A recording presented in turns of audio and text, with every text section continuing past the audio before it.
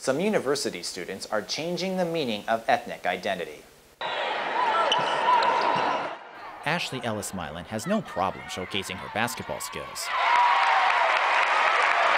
She's also quick to tell people about another important part of her life.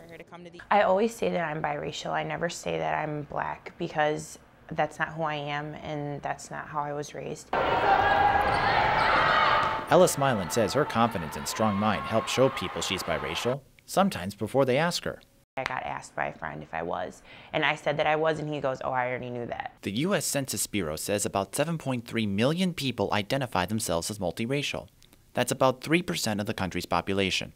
In Minnesota, there are about 84,000 multiracial people. That equals about 1.5% of the state's population.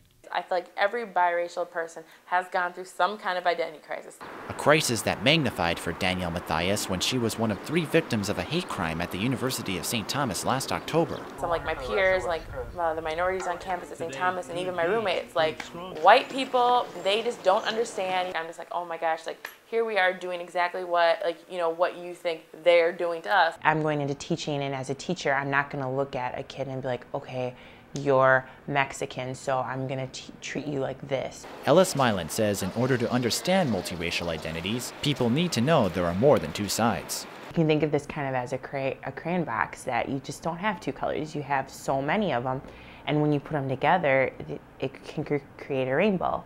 Some researchers believe many people pick one race because they strongly identify with one racial group. Ellis-Milan and Matthias say a strong mind is the best way to ease concerns about multiracial identities.